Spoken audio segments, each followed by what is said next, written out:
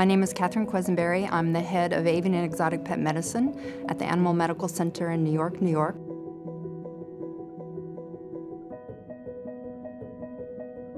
The questions that a veterinarian should ask when someone brings in exotic animals is all basically related to history, because history is so important. Where did they purchase the animal? Did they get it from a breeder? Did they get it from a pet store? How long have they had it? Because that's a lot of infectious diseases. We see a lot of infectious diseases, but usually they're in animals that are recently purchased. So if it's a pet that's been in the home for 10, 15 years, you're not going to think about the same things that you would think in a bird that was bought 3 months ago. Exotic animals are, for the most part, more sensitive to the way they're managed than a dog or a cat. And the reason that is because the environment that we give these animals is a man-made environment. We are trying to mimic in ways things that they would normally have in the wild, which is very, very difficult to do. If you have a dog or a cat, if he doesn't like the flooring he's sitting on or the place they're laying on, they'll get up and go to another place. If you have a reptile in a particular cage, you have a specific matting, you have heat under that mat, they can't pick up and move. They can't temperature regulate unless you provide that. So they are confined to what we give them. It's so important to become very educated on, as much as you can, on what's normal, what's natural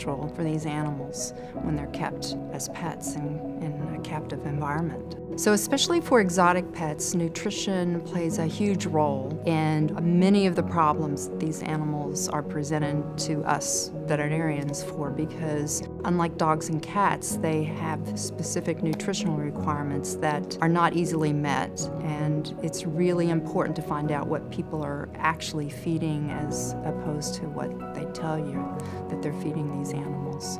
Certainly, you always should ask very specific questions about the diet. You want to ask how much of certain foods they're feeding, how often. Are they feeding once a week, 3 times a week, every day? Because the frequency of feeding and which particular foods they're feeding are very important with exotics. As a veterinary student, as a veterinarian, if you are interested in dealing with exotic pets or treating exotic pets, the important thing is to get as much education as you can in whatever way you can, online learning, going to seminars, reading books, because there's no way at any point in your career that you're going to know everything about anything. I've been doing this for 35 years and there's things that still walk in the door. I have no idea what they are.